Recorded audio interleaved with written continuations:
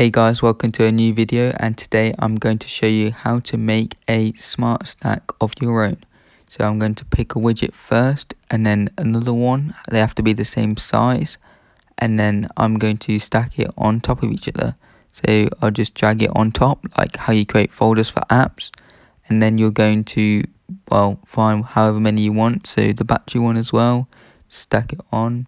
That's 3. If I want to put another one on, just do the same process. Click the add button in the top left corner and then find the widget. So for example, the screen time one, I'm going to pick that and then add it on the top.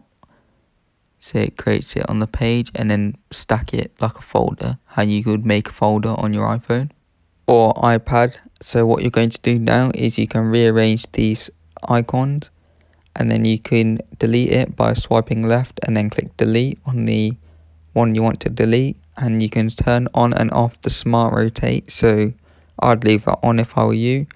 If you want to delete the whole thing, you can click remove stack and it will delete the whole of your stack. Make sure you hit that subscribe button for more good content coming soon.